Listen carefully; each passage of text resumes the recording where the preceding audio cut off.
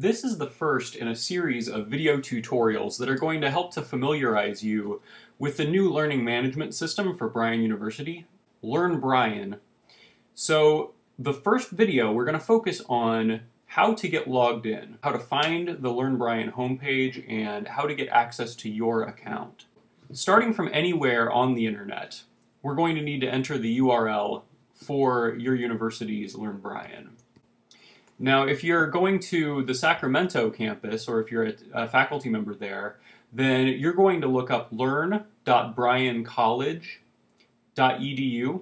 However, if you're an LA or online faculty member or student, you're going to be accessing it through learn.bryanuniversity.edu. So, we'll navigate to my LearnBryan page. Here's the login screen. You're going to put in your username and password here, and you should have received this by email from IT. If you have any issues with this, and if you don't know how to get logged in, then the best thing to do would be to contact IT through its@bryanuniversity.edu, and they can help get that information to you. So I have my username plugged in here, and my password here. And now I'm going to come down here and click the sign in button.